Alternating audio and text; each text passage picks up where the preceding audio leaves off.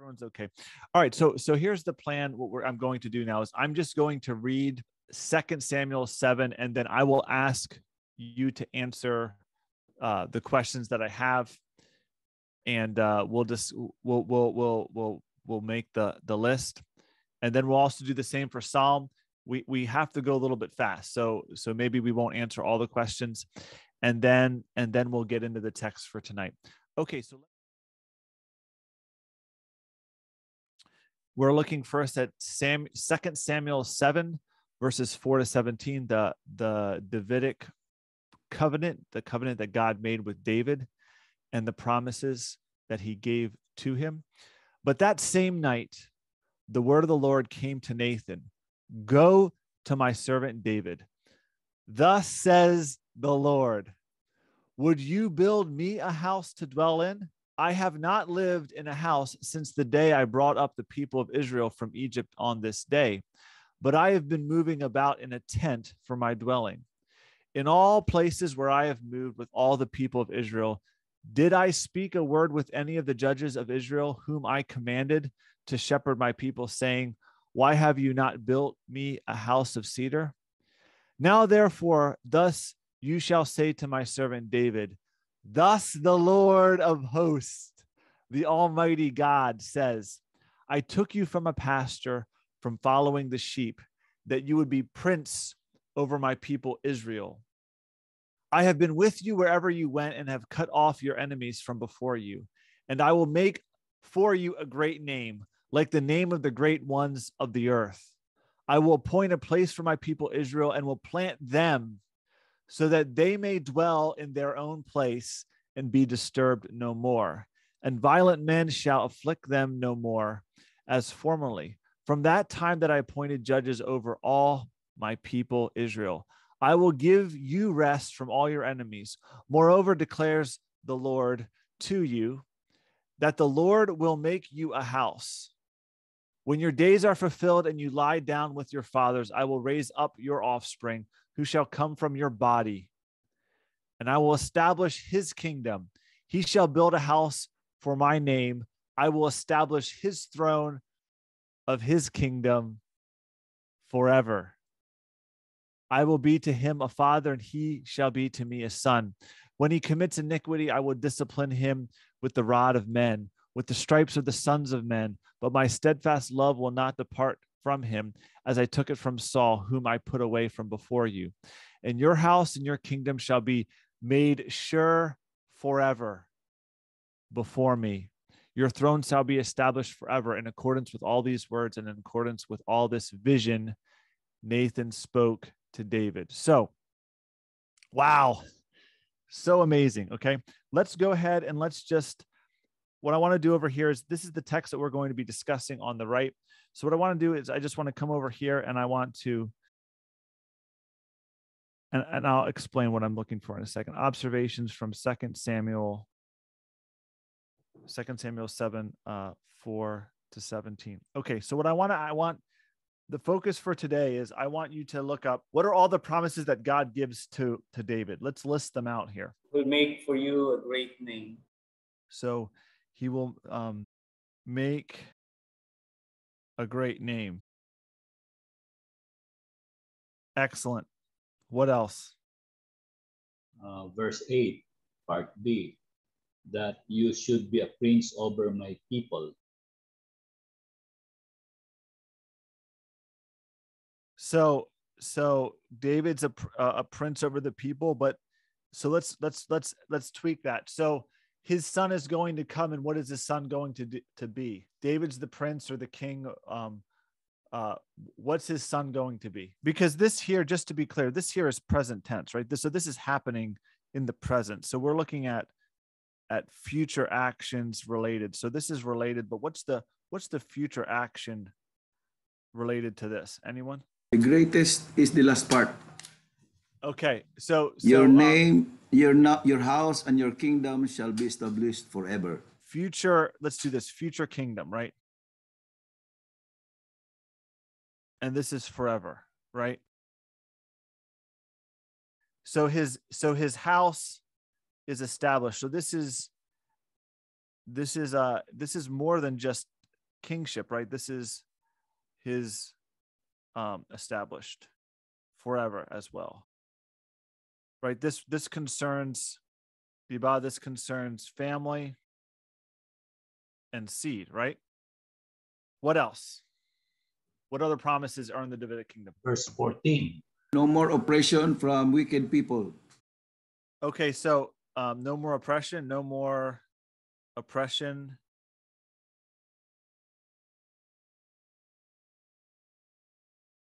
A place of rest, right? There's a place of rest that they won't be disturbed, right? Violent will afflict them. So let's add here violence. So he's going to have a great name. He's going to have a future kingdom. His house will be established forever. There's no oppression. There's no more oppression from the wicked. The people are going to be in a place of rest. Anything else? They will have judges.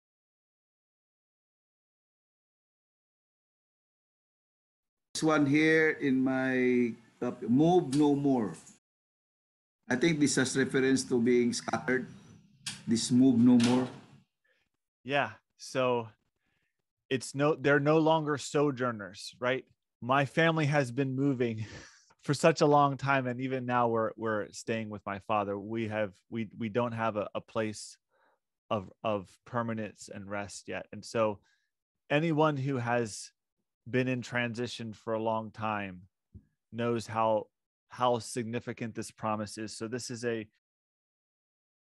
ending their sojourning, ending the people sojourning. And any other promise going on here? Anything else? Promise of offspring. Yeah. Promise of offspring.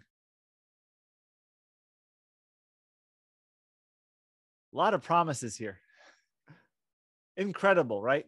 Everything the kingdom lasted forever. Will last forever. Yeah, so we have that here. So the kingdom's forever, the house is forever, the people have rest, there's no more oppression. Is he not going to adopt David's son, and David's son's going to become his own, right? So he's going to adopt David's son.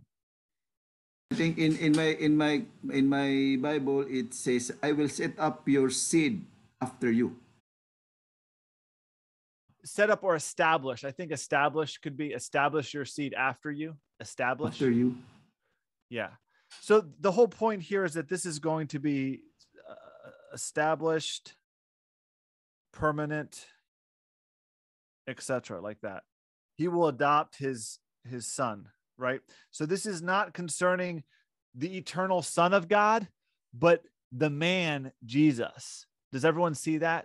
The heresy is that they saw this adoption as referring to that there's just a man and then he was adopted and became the Son of God. That's not true. But from a human standpoint, once we see this whole thing play out, we recognize that David's son is actually, in fact, the eternal Son of God. Do you see what I'm saying?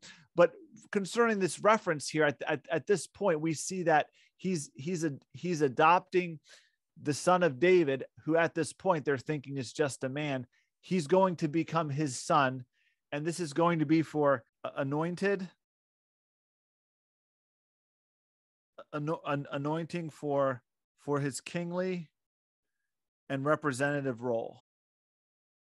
Is everyone tracking there with me? So this is not in any way, this is an unclear, we don't know the full clarity. Once we come to the New Testament, we recognize, oh man, Jesus is more than just a man. He's in fact the eternal Son of God. And so this is not, when we use this word adopting the Son, we're not speaking of it from Christ's eternal sonship, but from the promises within the story of redemption, the promises within the story of the Davidic Abrahamic covenants. Okay, is everyone tracking there with me? So this is within the economy of salvation, not within the eternal sonship of Christ. And that was the mistake historically. And you can see how it just easily goes into heresy, right? You can easily say, oh, Jesus is just the adopted Son of God. That's it, right? If all you had was was Samuel, we could see that. But we don't have time to really go into all these details because there is things going beyond. Any other promises? I think these are pretty good here. I think this is a pretty good range of meaning. Let me just come back here just to make sure there's nothing else we should add. Team, how about the steadfast love? Yeah, okay, no, so that's really good. And so let's add that here. So there's a promise of, let's add that. There's a promise of steadfast covenantal love. God commits himself to David. All right, that's good. So what I want to bring your attention to is several things, okay? What I want to note here is that because obviously this eventually comes into discussions. Is there a millennial kingdom? When, what's the relationship with Christ and the church and Israel, right? These are all debates. So what people will say is that in order to fulfill the Davidic, so this is the big idea here. Let's just write down the big idea here. This is the Davidic Covenant. And what I want to highlight over here is that some of these things, so for example, planting a people in a place of rest, right? So let's highlight some things here. Planting in a people in a place of rest, no oppression from the wicked and the violence, okay? The establishment forever, the kingdom forever, the ending of the people sojourning. These are beyond old creation promises. Does everyone see that? Establishing a kingdom forever.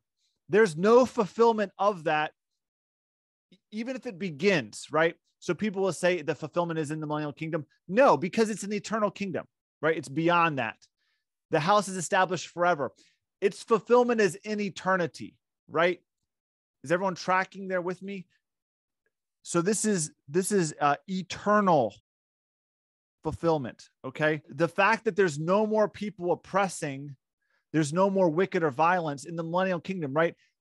If you read that in a literal and you accept a literal reading or I would say literal wooden, I would say that it's misread how people have understood the millennial kingdom. But the end of the millennial kingdom in Revelation 20 is this final cataclysmic battle in which all of these evil people surround Jerusalem and right, they surround Jerusalem and then God has to destroy them with the breath of his mouth. He has to come in and rescue them, right? And so you couldn't say that the millennial kingdom is the fulfillment of this promise because there's still oppressing of the wicked in that kingdom. See what I'm saying? The wicked and the violence is still going on. Okay. So this is what I'm trying to get at, is that these promises are beyond old creation promises. They're now eternal, new creation, incorruptible promises. Is everyone tracking there with me? So you can see there's earthly things. So for example, the son's going to be disciplined by God. And so clearly we see that we see that Rehoboam, the son of Solomon also. So you have these earthly promises that are partially fulfilled in David's offspring. His house is established, but they eventually, right, they go into exile, right?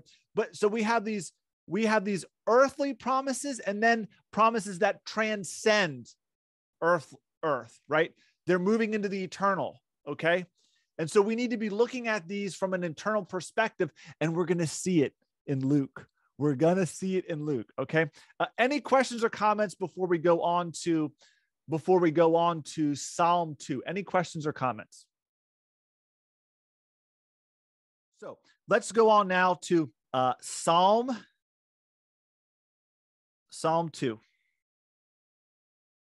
As we read this, I want us to be thinking, is this eternal? Is it like earthly, or is it moving into the eternal? Okay. So I think we're going to see both. The accent will be upon the eternal. Look at this here. And then I'll ask about questions. Why do the nations rage and the peoples plot in vain? The kings of the earth set themselves, and the rulers take counsel together against the Lord and against his anointed, the Christ, saying, let us burst their bonds apart. Let us cast their cords from us, right? They don't want to submit to the lordship of God Almighty, right? He who sits in the heavens laughs. The Lord holds them in derision. He mocks them. This is my lightweight, right?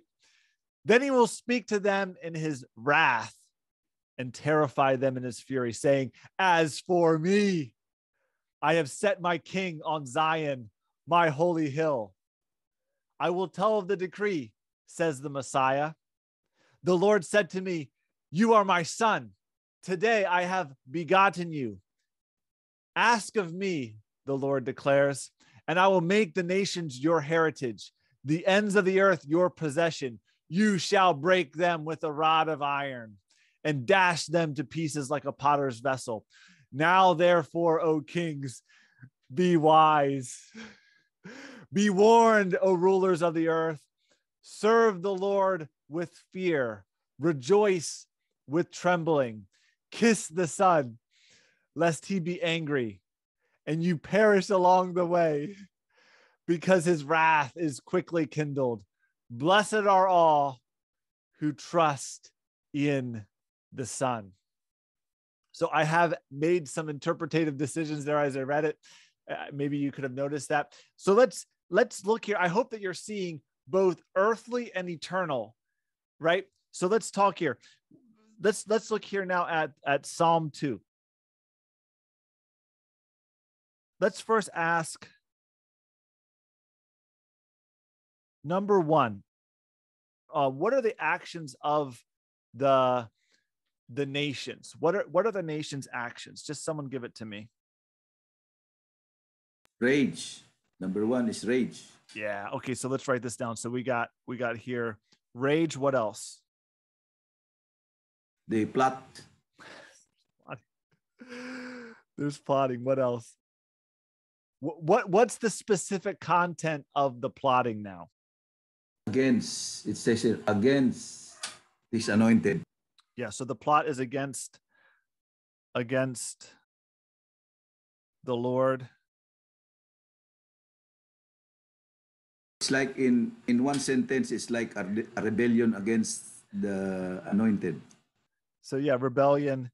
And so specifically, what are those actions for the rebellion, Kuya-Boboy? What's the specific actions of that rebellion? In human terms or in the spiritual realm? Well, yeah. So so obviously the literal thing is cast our cords from us, right? So what does that symbolize? What so spiritually, or what's the symbolism?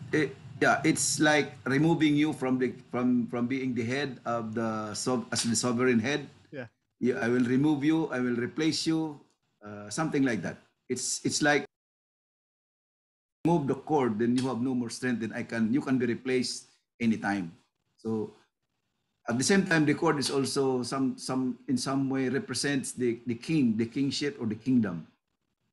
Yeah, so it's removing the strength of the kingdom. Yeah, removing the authority, right? So yeah, it's something like yeah. So it's not that in one sense it's a grotesque imagery, because could you imagine like a person being on a cord? But the imagery there is that of an animal, right? The animal has the cord of the master, and the master leads it. Whether it's oxen, it has the yoke. Whether it's a goat, right? So you have the goat, right? The goat has the cord. The carabao has the cord. It only goes where the master says it. And so what they're saying is, cast off the authority. We do not want to submit to the lordship of the Lord or his Messiah. So fundamentally, this is an issue of lordship. So big idea here is this idea of lordship. Or we could say rule, right? They don't want the Lord to rule. And that's the fundamental issue today. People don't want to submit to the lordship, the rule and reign of the Lord Jesus Christ. And so look at this. So let's go here now. What is the reaction? So this is the reaction of the people. What's the response of the Lord God? What's the response?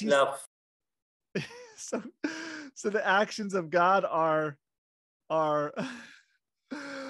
laughing. What else? What are the other actions of him? What does he do? So we can say laughing. What other action words do you see there? He mocked them.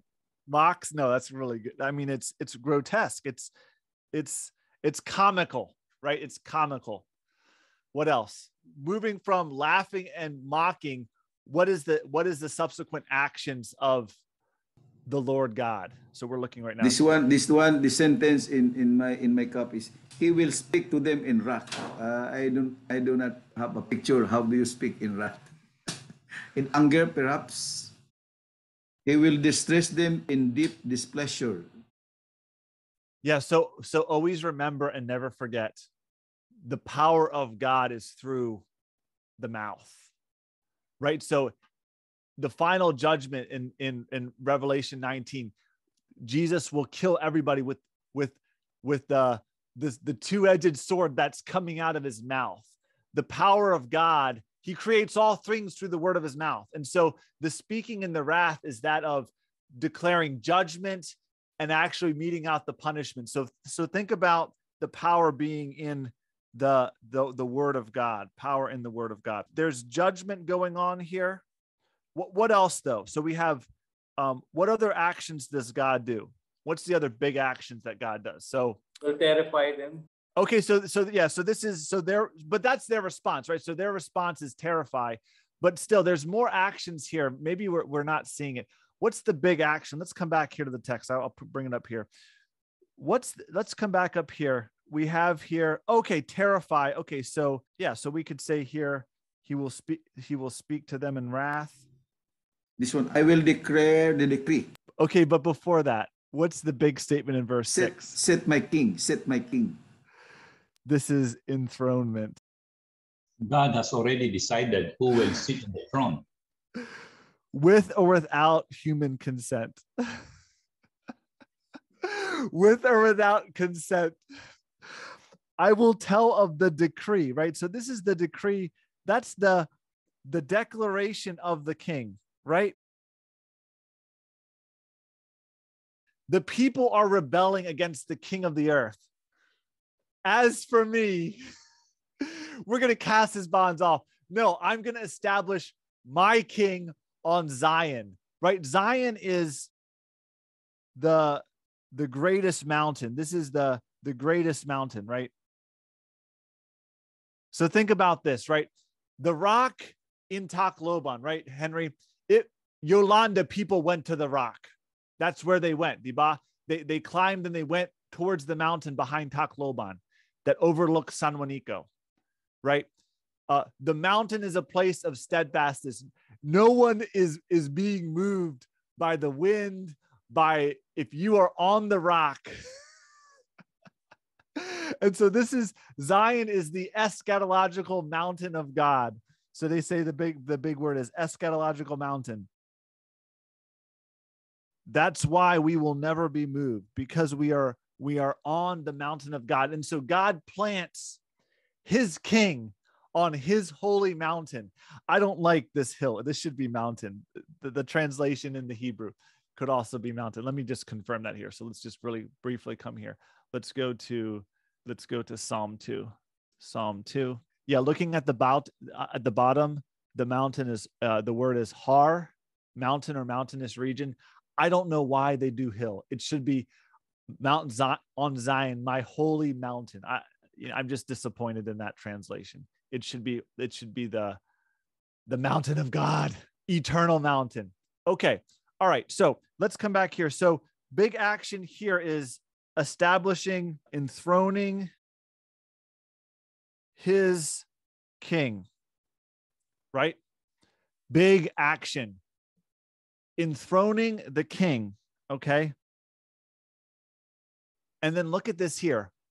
What are some other actions here? So there's the decree, there is the declaration for who is his son, right? Who is his Messiah? So this is going to be Jesus. So let's just add here. We're going to have declaration of his son. let's do this declaration of his representative and his man. Who's the man? Jesus is the man, the Messiah, the son of David, right? All these other kings, they want power. Putin wants power, you know. Xi wants to be the ruler of the world, right? The Ayatollah of Iran wants to be the big dog, right? All these guys have visions of conquest. Napoleon before, Stalin, all the kings, they want to be the big dog over all the earth, but there's only one, and it's Jesus Christ. Okay, let's move on here. So any other actions that God does from this text? I will give you the nation for your inheritance. The nations are given as an inheritance. Oh my goodness. Think about that for a second. God owns it all. The earth is his possession. Think about that. And he's like, these guys are raging. They're so angry. And the Lord God's like, don't worry. You guys are all going to be the inheritance of my son, right? Oh my goodness. So powerful. The ends of the earth, your possession. What's being said in 8, the nations are your heritage, the ends of the earth. Okay. So think about this. The nations, the ends of the earth. What does this include here? What is the nations? So you're combining people here. What does this signify here? The ends of the earth. The end of the earth. Would this not be more land? So big idea. What is he giving? If we can summarize, I'm going to give you the nations, your heritage, the land of the earth, all the way to the end as your possession. What can we signify? Big. Let's combine the two. What's the big idea? What's the comprehensive picture here? The whole world. Yeah. Right. The whole earth, right? Bad drawing, but what's being referred to here is the whole earth. So whereas David's kingdom was just in Palestine, right? Now it transcends all the whole earth, land and people. Okay, so let's come back here. Could that be the reason why there are so many people who wants to rule this world because of this prophecy that to David, that probably they were saying that maybe I am this son of David being referred to rule the world, to rule this whole earth. At the end of the day, I mean, right? It's conjecture what's in their mind, but we can at least say that that's the desire for man, right? Because man was given dominion. Adam was given dominion over the whole earth. He messed it up, and so now we have this tendency within us to dominate, to world dominate. So whether knowingly or not, that's the intention. Koyobobo, you're correct. There is this intention, and it's coming from Satan because it's God who establishes, but Satan wants to establish. And so he works through all of these men and kings to usurp the will, the decree of the Lord God, because he wants to corrupt it. He wants that kingdom of darkness to rule and reign. That's really good. That's a really good observation. And that's what it is. That's what's happening. So whether they know it or not, that's their focus. And no doubt some people have thought that. I'm sure some people have thought that. But yeah, this perishing here, and we're going to end it here. The perishing now is moving already to eternal perishing, right? And the connection here, this eternal is coming back up to the judgment. So these two Psalms are connected as like a 1-2 punch. Okay. And so this is already the eternal, referencing to the eternal judgment. The blessed is the man, right, who meditates in the law of the Lord day and night. He'll be like a tree planted, right? So already here, this is eternal, final judgment. So what I'm trying to get at is that there's physical components, but it's already transcending to eternal. And so what's being promised in David, in Psalm, in 2 Samuel 7, and then now here is this eschatological kingship of a kingdom. Okay. That's what's being promised to Jesus Christ. And so even looking here about the nations being his inheritance, and then this call to serve the Lord, to be warned, to be wise, and to rejoice, this already has significances. So this will preach right here. This already has significances in Matthew 18-20 and the Great Commission. Okay, we're going to come back here if we have time. Does everyone see that? This is already Great Commission type stuff. This is why all authority has been given in heaven and on earth. Go therefore and make disciples of all nations. I have the authority. You go bring them into my kingdom. Don't worry about the rule and authority of other kings.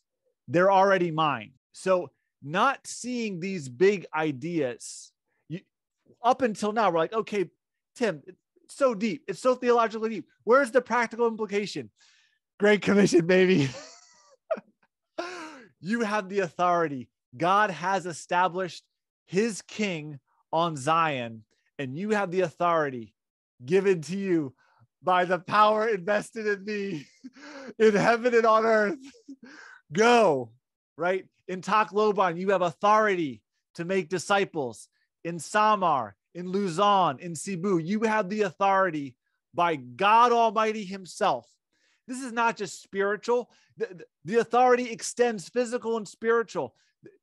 You're to live a holy and pure life, not just in church, in the professional realm and how you conduct your affairs in your businesses, because Jesus Christ and his decree is already there. You have the authority to command people in your neighborhoods if they're sinning. No, you should not be sinning. You should be living a holy and pure life.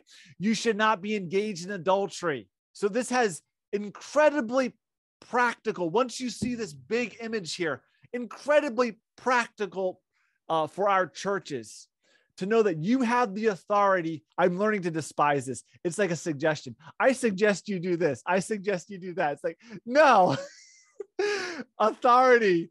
You do this, you do that. Now, of course, if it starts to become your opinion, then maybe you should just say suggest. But where the word of God is clear, we should boldly from the pulpit in the small group. I suggest the word Jesus Christ, the King on Mount Zion, commands us to do this. Okay. Our passage for tonight, we've really set the context, but we do want to work through this passage, and we just really want to see all of those themes that we picked up. We want to see this being realized in the God-man, Jesus Christ. And so that's really the focus for this evening now. And so let's go ahead and read the word of the Lord. So I'm reading Luke 1:26-33. Now in the 6th month, the angel Gabriel was sent by God to a city of Galilee, whose name is Nazareth, to a virgin who was engaged to a man, whose name is Joseph, from the house of David. And the name of the virgin is Mary. And coming to her, he said, "Greetings, O one who is favored. The Lord is with you." Now she was troubled by the message, and she was considering what sort of greeting this is. And the angel said to her, "Do not fear, Mary, for you have found favor with God. And behold, you yourself will conceive, and you will give birth to a son, and you will call his name Jesus. He will be great, and he will be called the Son of the Highest. The Lord God will give to him the throne of David his father, and he will reign over the house of Jacob forever, and his kingdom will have no end." And so Henry has preempted us, but you can see all those different promises can be summed up in what Henry brought out. I partially ignored his comment because he was was preempting my lesson. Henry, you get the gold star. The fundamental blessing promise that's fulfilled. If we can sum it up, Davidic covenant summed up in one word or phrase: the eternal kingdom. And so Henry sneak attacked me. Okay, let's work through here. Let's look at truths and significances, and don't hesitate to interrupt me. And just some things I want to highlight here for us. So I just want to, I'll work through here. So number one we see here is that in the 6th month, okay, so we have this is a time referent. This is time. So this is, be thinking about why there's so much information here. Remember, paper was in short supply in the 1st century. You wanted to be very efficient with your writing in the 1st century, okay? And so here we have, let me rotate over here. So we're looking right now at modifiers of the action here. All right, so right now we're focusing on, I want to highlight for you all the different modifiers of the action and what does this signify, because this is going to have an apologetic purpose. So number one, there is a time reference to the 6th month. And so this is referring, the 6th month refers back to Elizabeth's pregnancy, and this is with John the Baptist, okay? And then we have the angel Gabriel, who is sent by God. So this is the action. And then the actor is actually God. Is everyone tracking there with me? The actor is God, okay? And the angel is being sent. So the message that's going to be given, the message from the angel is actually going to be the very message of God, okay? That's the big takeaway here, okay? So we have, number one, we have a time reference. And then look at this. We have a geographic location here. So not only do we have a time reference, we have a geographic location, and then we have a description of that. So there's a lot of details being given here, okay? So we have the geographic location. So this is number one, this is number two, and then we have the object, a virgin. This is the person who's going to receive the message. So think about this for a second, okay? Incredibly powerful, right? There's so much information being given here. And look at the description. This virgin, number one, she's engaged to a man. And then she's also identified here. She's identified as the Virgin Mary. And then on top of that, her husband is identified as Joseph and from the house of David. So let's draw. So look at all of this. This is a lot of information that would be hard to think like, yeah, this person is making this up. Okay. And so let's just write this out here. So we have 1, 2, 3, 4, 5, 6, 7, 8. So the whole point that Luke is trying to make is that this is historical fact. Does everyone see that? And so maybe not so much in your situations, but for sure in America and growing more and more, especially in Manila, right, is the denial of the historicity of the scriptures, the denying the historicity of the Old Testament, especially with the Pentateuch and Old Testament history. Because notice here, this is not just a story about Jesus. Notice how this involves the house of David. So this is going to be bringing up for us the Davidic Covenant. So people, and you're going to hear more and more about people saying, it doesn't matter if the Exodus is real. It doesn't matter if Adam is real. It doesn't matter if Jonah if those events happened in Jonah. It doesn't matter if David was a historical, he's myth. It's a myth that's teaching us truth. What matters is the resurrection. What matters is Jesus. That's all that matters, right? Just the truth that the gospel is. I'm telling you, this is coming all over America. It's in mega churches. Andy Stanley now, in using his name, for sure he would push back on the characterization. Fair enough, but from a large perspective, I would say a fair perspective, people are denying all these other events aren't really important as long as we're preaching the gospel and we're preaching Jesus Christ. All these other tangential, the higher critical views on whether or not the nation of Israel is real, all those different events, that's not really significant, okay? But the problem is the foundation of the gospel is in the Davidic Covenant. This is the foundation. This is the promised part. If the promise isn't real, how can we trust the fulfillment? They're inseparable is my whole point, is what I'm trying to make. They're inseparable. And so here, Luke is belaboring the point to say these things happened. Notice here, before we move on, the accent on repetitive words. I'll use a different color here. Repetitive words. Virgin. The accent is on the virgin birth. It's there, right? They don't waste paper. Like, every word counts in the first century. To restate something is to accent something. Okay, so let's move on here now. So essentially here we could have big idea. This is essentially the setting, okay? The setting of the story. So if I'm preaching this, point number one, the setting, and there's so much there you can go into, okay? Then you have here him coming to her, and so we could talk about the introduction, or we could say the greeting, right? Look at what the angel says to Mary. We either accept this as historical or not.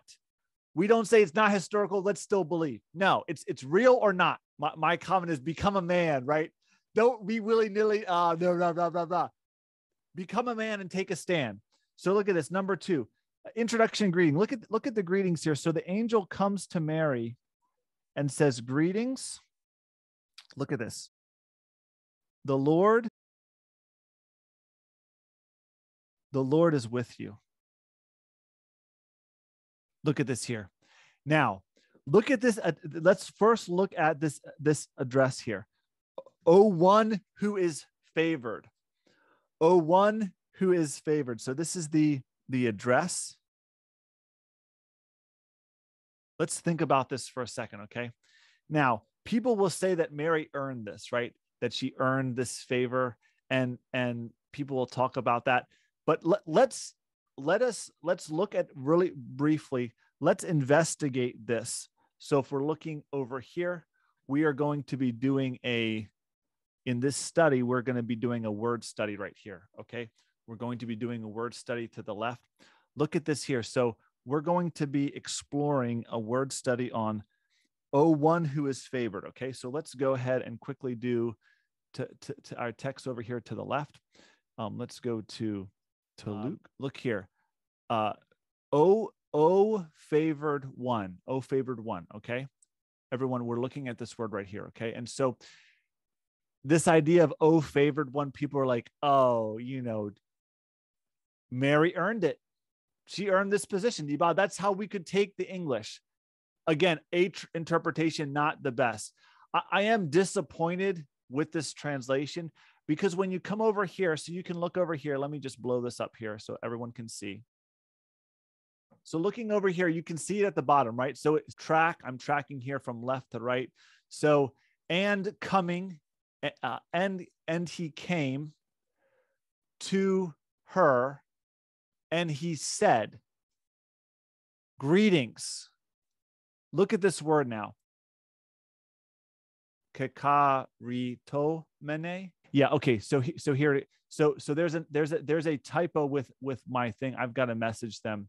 So looking here, this kekarito mene, at the bottom here, they're saying it's a perfect middle tense, but over here, we can clearly see this is a perfect passive verb.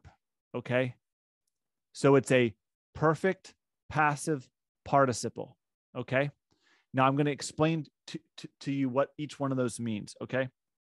So, and we're not doing this for all words. You notice that this is not what we do all the time, but this is incredibly important to understand that this is not Mary earning her favor. It's favor and grace being given to Mary. Okay. We're going to see that. Okay. So let's write this out and let's deal with this. So this is a perfect passive participle. So this is when Greek matters, grammar matters. One day we will offer Greek. So perfect is like has, this is a past action with present results. Okay. And we'll come back to that. Passive means that she is the object, not actor. Okay. Participle is just, this is a verbal noun. So it's the address. Okay. So what's the big takeaway here? What's the translation? So it's a past action with a present result. Okay. So if I say to you, you're, and I've done this illustration before, I have a dog, right? Bonbon. Bonbon is very aggressive. Okay. If I say, I have loosed the dog salabas, right? I've loosed the dog outside. That's a past action, but the implication is the present result is the dog is still running around, right? So if you go outside, you could be bitten. So when I say I have loosed the dog outside, no one wants to go outside because they recognize the present result is still ongoing, okay? And so here, the perfect action is the giving of grace, and the present result is still going on, okay? It says to be gracious or to be favorable, to bestow on freely. Can everyone see at the bottom? If we come down here to the bottom, this word comes from the Greek. So I'll just write this out. This Greek word here, this is the verb to be gracious. The noun form is charis. You can see the same root, okay? The same root. And this is literally grace. So you can see the root there, charis, okay? You see charitao and charis, okay? And so the noun form is grace. The verb form is to be gracious, okay? So this literally is, so if we're going to write this out, this translation, so everyone can see, greetings, O one who has received grace. And is not every calling a gracious calling, right? And we also, from this word, we can think about, we also have the gifts as well. So these are all interrelated, okay? These are all interrelated, okay? But what the accent I want to put here is that Mary is not someone who has earned God's favor. She is someone who has received the favor of God. Does everyone see that here? And so to read it as, oh, she's earned God's favor is to totally turn the meaning on its head. Okay. And so coming back here, this isn't a terrible translation because she is favored by God. Okay. So not a terrible translation, but it's masked. It can hide the true significance here. So think about this, and this will make sense why Mary's like contemplating what's going on. Cause she's just like, I'm troubled in my heart, right? Because she doesn't think she's done anything, and she hasn't. It's the gift of God. So look here. So greetings, O favored one. Look at this declaration here. Look at this declaration here. The Lord is with you. Look at this declaration here. The Lord is with you. So whenever you see the Lord is with you, number one, this signifies presence, the presence of God. The presence of God. And this is leading towards a commissioning for a mission, right? Go to all nations, making disciples, and I am with you. I am with you always to the end of the age, right? The Lord says to Moses, don't worry, I will be with you. My words will be in your mouth. So this is your favored one. The Lord is with you. And so this is why she is troubled in her heart and she's considering these things. She's undeserved. She doesn't know what's going on. The Lord is with you. And so she's troubled. Like, what am I going to have to do? Right? What's going on here? What's the theological construct that describes how favored we are? I've been teaching this every week. Who are we in union with? Christ, right? So yes, she has the presence of God. She's favored. She has the grace of God upon her. But if you are in the body of Christ, you are in union with Christ. You are the same. You're absolutely right. There is no difference. There is no difference. Great point. And so this really calls to attention, Diba.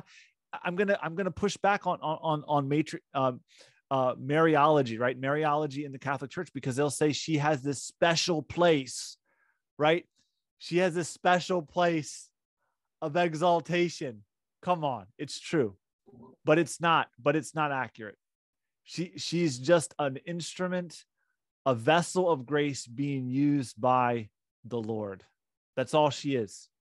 Each one of us, whether you're a member in a church, whether you're a pastor, whether you're a teacher, whether you're a missionary, we all have the same grace. We're all in union. We have different callings. God gives different grace for those callings, but our status before God, in the presence of God, it's all the same.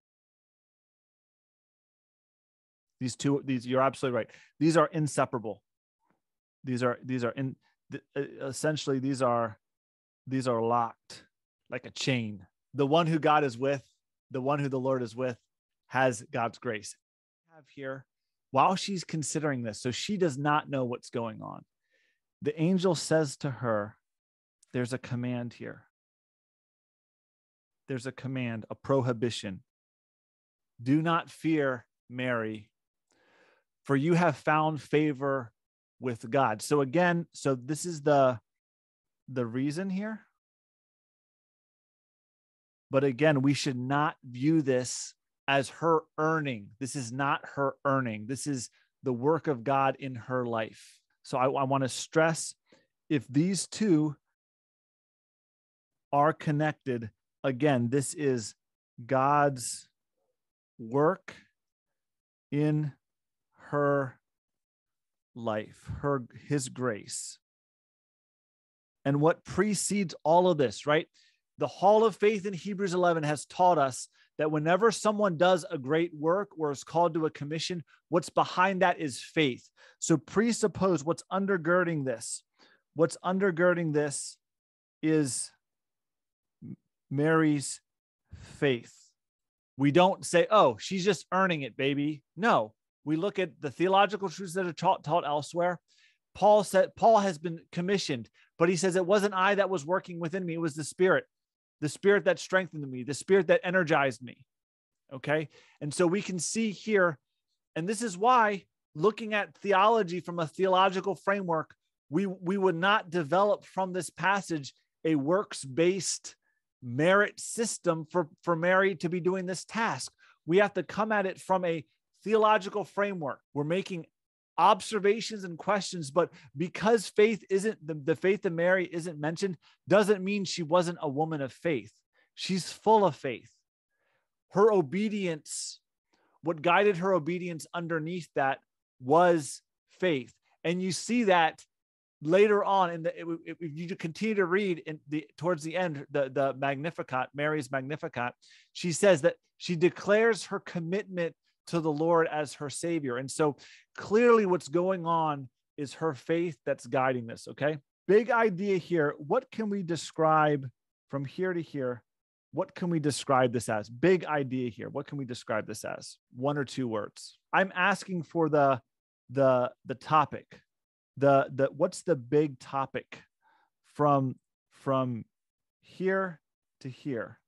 And the clue is in the action words and the tenses of the action words. Let's highlight the action words first, then we can maybe make a big idea. So what are the action words here? Someone just call it out. What are the action words?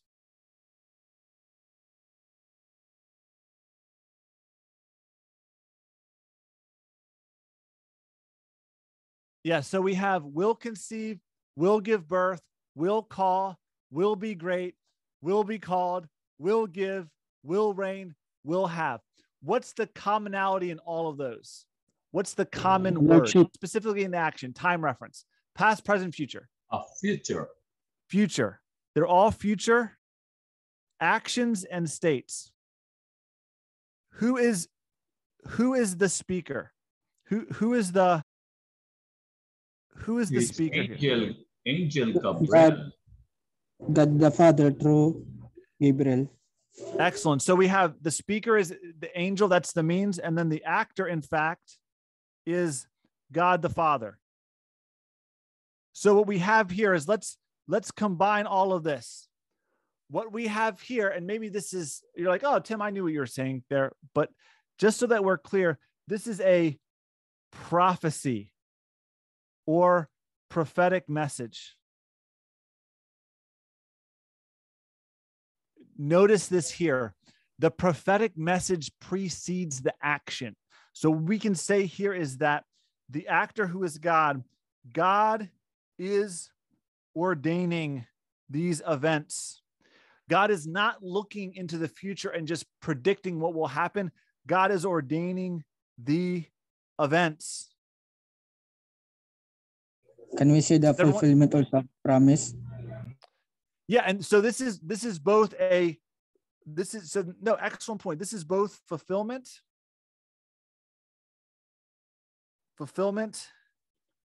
and promise. So when we're preaching, I'd have 3 points here if I was preaching this. Okay. And you can change from introduction. You can have other points from a presentation perspective. I think we should have 3 major points. Okay. And if you want to move this up to here, that's fine. You can do that. That's fine as well. You could have command, promise, or prophecy. Now, look here. So the will conceive, behold, you yourself will conceive. This is concerning the virgin birth. Okay. And we have precedent for that. We have precedent for that in just the succeeding passage. So we have in Luke 1:35, Mary says, how can this be? Because I'm a virgin. So looking at Luke, if you have time, you can go there, 1:35. And the statement is the Holy Spirit will do this. And then we can refer to Matthew 1:18-22 and Isaiah 7:14. So the big idea here is that the virgin birth is being prophesied. Okay. And this will be fulfilling, right? So this is going to be undoing the Adamic curse. So even here we have, think about this. We have hints of Adam and curse, right? The other thing that you notice here is that the Greek verb, the accent is on you yourself. There is no man involved in this process. And the Greek verb actually it's a middle. So a Greek middle voice. So you have an active voice. The subject is the actor. You have a passive voice in Greek, which is the subject is the object. It's receiving the action. And then you have a middle voice, which emphasizes that the subject is the actor and the subject is doing it themselves. Now, of course, Mary is not the one doing it herself in the sense that she is creating the conception, but that there's no one else involved. There's no man involved. Okay. No man is involved in this birth, okay? The next thing we see here is that we see that the name is going to be Jesus, okay? You will call his name Jesus, all right? And so this comes from the Hebrew Joshua. So maybe you already know this. This is, let's just highlight this though. So we have Jesus comes from Jesus in Greek, and this is from Yehoshua, and this literally means God saves. The Lord saves. And Matthew will highlight that this is primarily concerning the sins of the people. So whatever else we see of Jesus, whatever else, huge debate now. He is king, yes. He is God, yes. But his fundamental act, his name is Jesus. The fundamental act is not saving us from poverty. The fundamental act is not giving us an example to follow. The fundamental act is not exercising reign. He will do that in the future. He exercises reign while he's on earth. But the fundamental act of all the other names, you will call his name Jesus. Yeshua. The Lord saves his people from their sins. And this comes right back. Matthew makes this explicit in Matthew 1:22-23. And the amazing thing is that it's also Emmanuel, which is God with us. So it's God with us and God saving us from our sins. Fundamental. The next thing that we see here is that he's going to be great. He's going to be great. And to what extent will he be great? Okay. And Mary is going to bring up this. And so let's look at Mary's prayer. So two things, I just highlight two passages for us, and then we can look at them.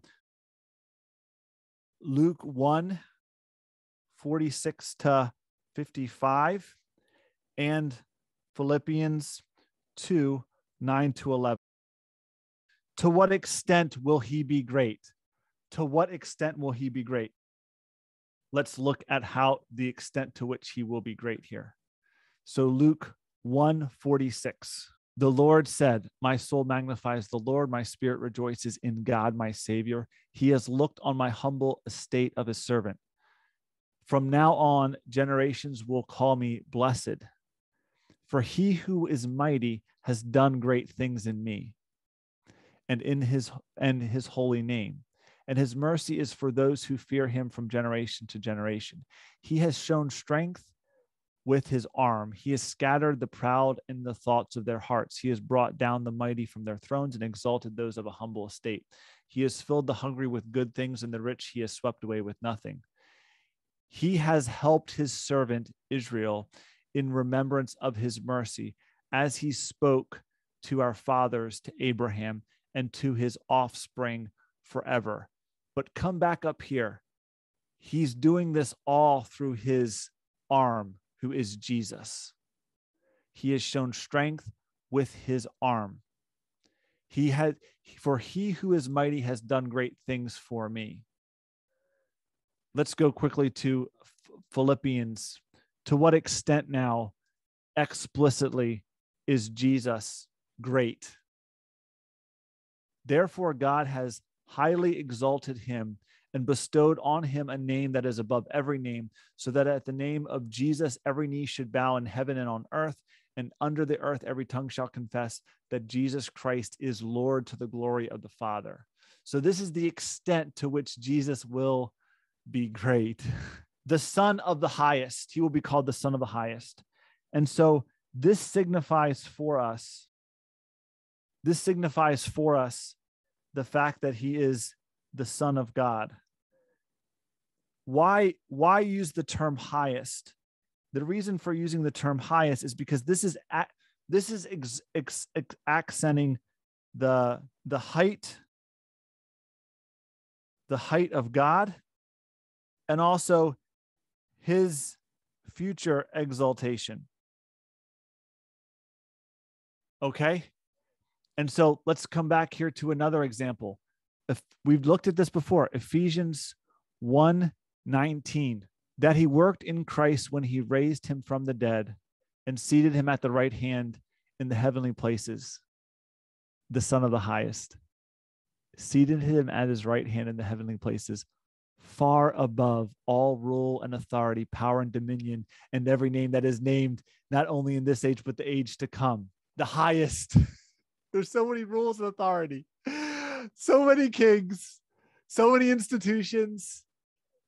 The highest of all is God Almighty and his Son, Jesus Christ.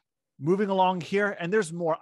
I'll share a handout with more of these details. The next thing we want to see here is the Lord will give to him the throne of David, his father. The Lord will give to him the throne of David, his father. And so fundamental to Jesus's work after saving his people from their sins is a word we can use here is the enthronement. The enthronement of Jesus. We have the enthronement of Jesus here. The throne of David, his father. Okay.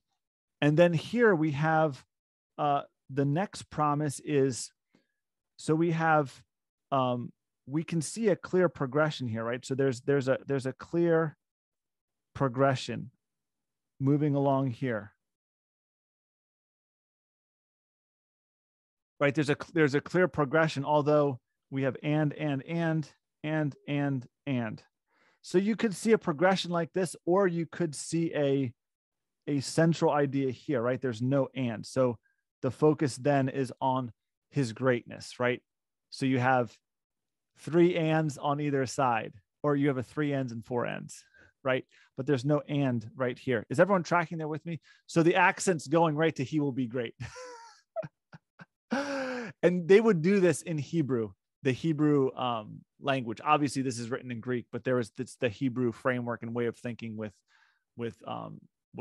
poetry and songs. And so I do think there is attention being drawn to the fact that he will be great. But anyway, here, so we have the Lord will give to him the throne of David, his father, enthronement. And so this is picking up on 2 Samuel 7 and Psalm 2. Okay.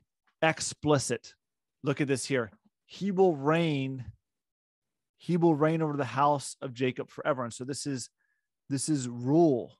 He will rule over the house of Jacob forever. And so here now we have this time referent. This is a time referent, and his kingdom will have no end. So he will reign forever. His kingdom will be established forever. So kingdom is much more than just reign, right? It's land, wealth, life, families, culture. So like a king can reign for a very long time, right? But it can be a very cheap and poor rule, right? So not only does he reign, but his kingdom's going to be blessed. The kingdom will be there forever, okay? Now, the question is the house of Jacob. The house of Jacob. And you're like, Tim, what does this mean? Is this just like a subpar reign? Is this just a subpar reign, Tim? I'm struggling with this, okay? Let's look at so one of the questions was look at the Jewish references, right? So let's go back and look at the Jewish references. And what I want to see here is that, right? So coming over here, right? So you have both here, let's just be clear. You have house of David and house of Israel, right? Is everyone tracking there with me? And so here, David is reigning over the house of Israel and his house is established. So what I'm trying to get at coming over to here is that it's not that he's reigning over Jacob, but not Israel, or he's reigning over Jacob, but not Abraham, that he's reigning over Jacob, but not the rest of the world, right? Is everyone tracking there with me? If we're accepting these, as promises, then this is saying nations, right? Nations. Everyone tracking there with me? Now, let me bring over a parallel here, if everyone can see this here. And so I'm just going to blow this up here. You can look at this later. I'll prepare this. I'll send this handout out. Notice this here, okay? So right now we're looking at this. When you actually look at the different references in all of Luke's chapters, you realize, oh, house of Jacob is just one of many. They're all the same, okay? So Luke 1:16, John is for the children of Israel. Luke 1:27, the house of David. Luke 1:33, the house of Jacob, which is this reference. Luke 1:54, servant of Israel, referring to, I believe that's Jesus. Servant of Israel. Luke 1:55, Abraham and his offspring. Luke 1:77, God's people. Luke 2:10, all the people. All the people. So what I'm trying to get at here is that all of these references are appropriate to here. So let's be clear here. Who is he reigning over? He's reigning over all of these. This is just one example. They're just synonymous, okay? Now, there is, of course, the accent on the promise. I'm not denying there's an accent on the promise to Abraham and confirmed with Jacob, okay? But remember, Jacob's name was changed to Israel. So Jacob's name was changed to Israel. So house of Jacob, house of Israel is literally the same. There is no difference. The accent might just be on Jacob, as there isn't. It's just the word that he chose. So here, let's go to one passage to end. We're gonna seal the deal here on this. Okay, so let's go to Luke. So this is in the subsequent context, Luke 2:10. Luke 2:10. Here we go. You can see it in the middle here. So again, there's the angel comes to the shepherds. Fear not, for behold, I bring you good news of great joy that will be for all the people. So obviously that includes Jew and Gentile. And here's the crux. For unto you is born this day in the city of David a Savior who is Christ the Lord. Who does this benefit? Does this benefit Jew and Gentile? Yes. The city of David, a Savior who is the Messiah, the Lord. This is the gospel. I bring you the gospel. I bring you good news of great joy that will be for all the people. And so although for sure the accent here is on the house of Jacob, you couldn't say he's just reigning over the house of Jacob. He's not reigning over the earth. He's not reigning over all the people. He's not reigning over, Abraham. It's just Jacob alone. It's like, no, that's just one example. And you could use all of this, okay? The big idea. So then this gets to, well, why would he use this? Okay, so let's just come back here. So what Diba, we saw last week or 2 weeks ago with Abraham, how the new covenant was just the promises were interrelated with Abraham, and we're talking about this greater. So let's just be clear. Let's look at relationships here. Okay, so you have covenant with Abraham, covenant that's reconfirmed with Jacob. You have old covenant, you have new covenant. And then just to make a spot here, you have Davidic covenant.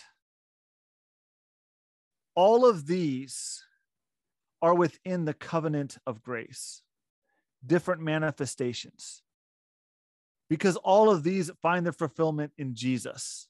And all of this is literally God's grace to us concerning redemption. The fulfillment of this is in here. So this is both part of the covenant of grace and in one sense, without going into all those details. Okay, so I'm not trying to go, there's nuances we have to work through, fair enough, okay? But what I'm trying to get at is that this was confirmed with Jacob. is that all of this finds their fulfillment in Jesus. All these covenants find their fulfillment in Jesus. And so that's why, from a big redemptive perspective, maybe you've heard of this before in theology. You'll hear of creation, fall, redemption, and then you have consummation. So the redemption part goes right in here. So if you can imagine this whole thing, this is all coming within this category. So another way that we can look at this is we could even look at this another way. We could say old covenant, new covenant, one administration, two administration. And this is all within the covenant of grace. Again, we're looking at big picture. We're looking at big picture here. And again, this is coming back to the idea of the covenant of grace. You could just say agreement. It's the promise to save a people through God's grace. That's all it is. And it has to begin with Adam and Eve, meaning this is concerning belief. Belief all the way to eternal kingdom. Because even when you're looking at kingdom, this is coming back to the creation commission, right? Is everyone tracking there with me? To have dominion. Okay? So even this reigning over the house of Jacob forever, this is coming back to creation, the dominion of all things through Christ. So these are all interrelated in one sense. They're all being fulfilled in each other, and they're climaxing. Okay? So this is why Paul will say, let's go to one passage here, just to give you something beautiful here to see and to consider. 2 Corinthians 1, verse 18. As surely as God is faithful, our word to you has not been yes or no. For the Son of God, Jesus Christ, whom we proclaim to you, Silvanus and Timothy and I, was not yes or no, but in him it's always yes. For all the promises of God find their yes in him. Promise to Abraham, promise to Jacob, promise to Eve, promise to David, promise in the new covenant.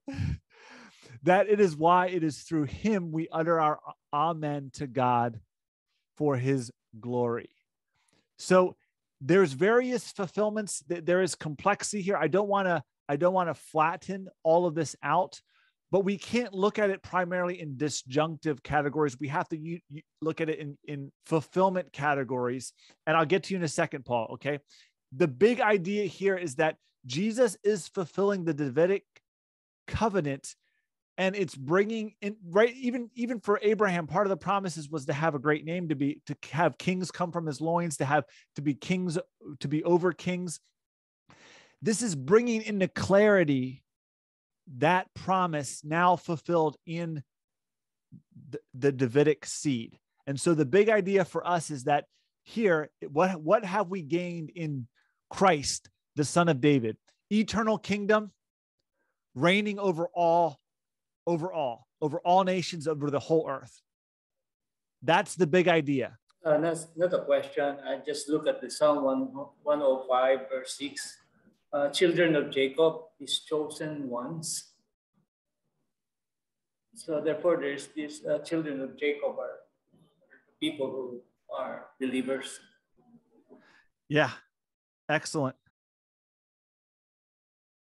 There is this accent on the name Jacob. So I'll just add a quick qualification here. This is an accent on Jewish promises.